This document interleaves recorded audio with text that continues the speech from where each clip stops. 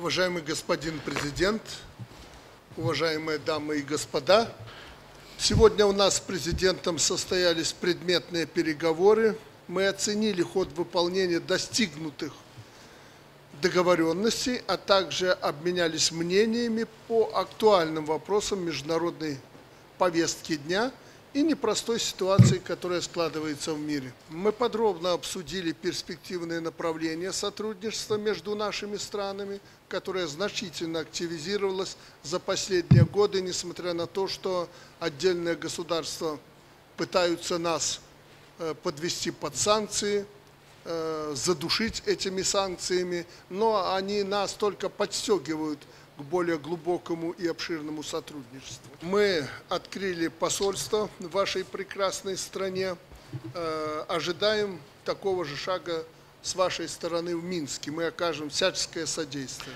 Президент Зимбабве очень правильно вчера и сегодня подчеркивал, что главное для Зимбабве – это люди, специалисты. Поэтому надо готовить специалистов.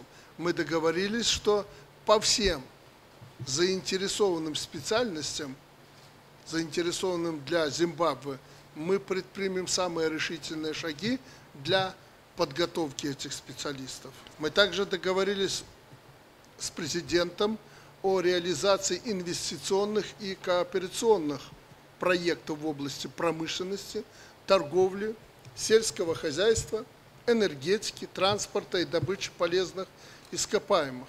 Мы также условились, что эти контракты и наши договоренности, которых мы сегодня достигли, станут основой для продолжения нашего сотрудничества. Мы с глубоким уважением и признательностью относимся к народу Зимбабве. Мы, это я хочу отдельно подчеркнуть, идем сюда, в Африку, не для того, чтобы нести некие иллюзорные демократические ценности, а идем работать вместе с вашими руководителями на благо народа Зимбабве. В рамках начатой в 2020 году программы по механизации фермерские хозяйства Зимбабве нами поставлено 1800 тракторов, даже больше, и около 80 зерноуборочных комбайнов, которые помогли вам обеспечить продовольственную безопасность страны. Но это только начало. Мы дали старт третьей фазе этой программы на сумму свыше 66 миллионов долларов. Она предполагает более 3700 единиц тракторной техники, 60 комбайнов для местных аграриев в течение ближайших 1,5 лет. Для нужд местных муниципалитетов с этого года мы поставляем пожарные автомобили. Мы договорились о том, что мы поставим вам в ближайшее время свыше 30 самосвалов БелАЗ, которые будут работать здесь, в Зимбабве. При этом обслуживание техники из Беларуси мы обеспечим сервисным центром, который будет работать в Хараре. Сегодня мы подписали соглашение о создании совместной постоянной комиссии по сотрудничеству Беларуси и Зимбабве, также ряд других двусторонних соглашений и меморандумов, их уже около 20. Резюмируя, хочу подчеркнуть, что потенциал нашего взаимодействия огромный, и я уверен, регулярные прямые контакты различного уровня позволят раскрыть его наилучшим образом. Дополнительно договорились, что мы создаем отдельные группы по развитию сельского хозяйства, это группы специалистов и обороны. Если зимбабвийской стороне будет интересно создание совместных производств здесь, в Зимбабве и в Беларуси, мы готовы на это идти.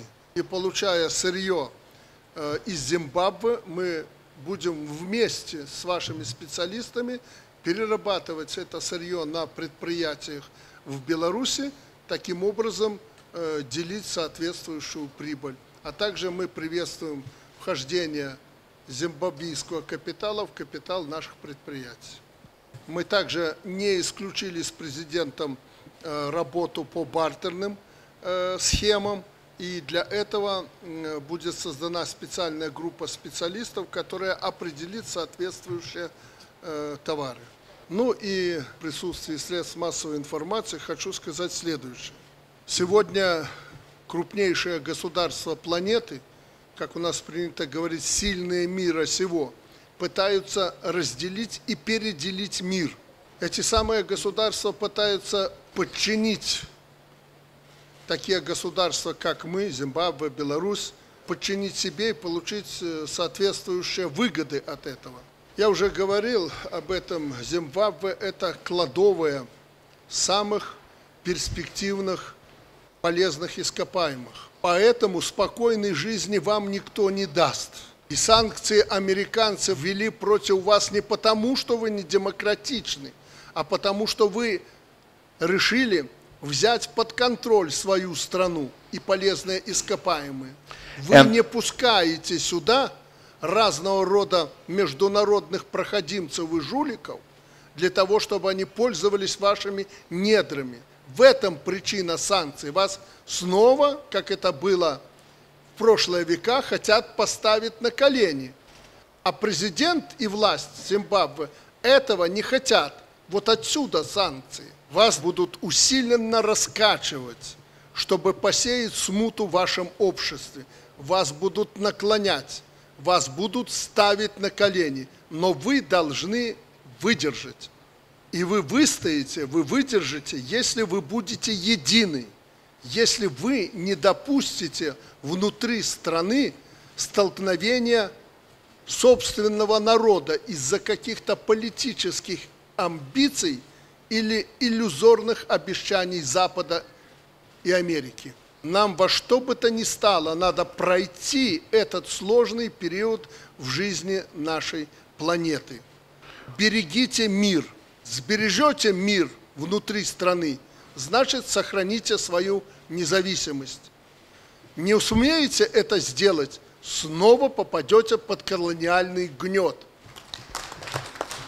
Учитывая, что зимбабвийский народ находится в канун ответственных мероприятий, выборов всех уровней, вы будете выбирать руководство всех уровней. Это тяжелейший момент, поэтому народ Зимбабве должен понимать, чудес не бывает. Все вопросы, даже самые сложные, но очень нужные для народа, решаются постепенно, степ-бай-степ. Так будет и в Зимбабве. Народ зимбабвийский должен пройти эти испытания летом этого года и показать всему миру, что это достойный народ, который в трудной борьбе завоевал свою независимость и готов удержать во что бы то ни стало эту независимость.